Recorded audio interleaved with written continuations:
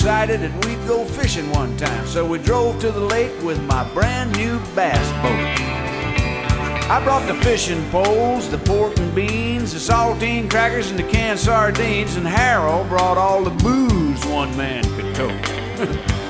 While I loaded the boat and filled the tank and tried to get that motor to crank, Harold just sat there sipping on a long neck beer.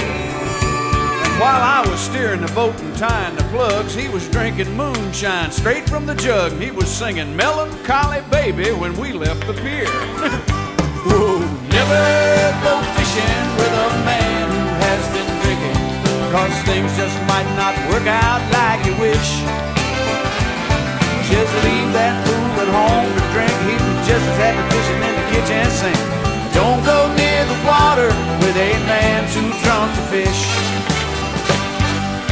Well, I was concentrating, perfecting my cast, hoping to land a trophy bass, and Harold was having trouble trying to find the lake. Laying there beside him at his feet was an anchor line, coiled up real neat. Harold saw it, white as a ghost, and hollered, "Snake!" Well, he jumped straight up and began to yell. I said, "Sit down, Harold, and behave yourself. Can't you see that ain't nothing but a piece of rope?" But he was scared to death, plumb out of his mind, trying not to get bit by that anchor line, and he grabbed my shotgun, blew a hole in the bottom of the boat.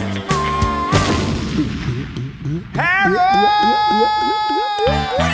Never go fishing with a man who has been drinking, 'cause things just might not work out like you wish. Just leave that fool at home to drink. He'd be just as happy fishing in the kitchen sink. Don't go near the water with a man too drunk to fish. Now, too drunk to fish is too drunk to swim, so I was dog paddling and dragging him, and finally made it to a little sandbar just big enough for two. And it was way after dark when that helicopter came with that big searchlight calling our names, and Harold looked up at the sky and said, "Lord, is that you?" And then he knelt there in that heavenly glow and said, "Lord, you know I ain't ready to go, so if you pass me by tonight, oh, I will reform." And then they threw down a raft and I paddled us home, and he never touched a drop from that moment on. You know the Lord works in mysterious ways, His miracles to perform. Never go fishing with a man who has been drinking, 'cause things just might not work out like you wish. Just leave that fool at home to drink. He'd be just as happy fishing in the kitchen sink. Don't go near the water with a man too drunk to fish.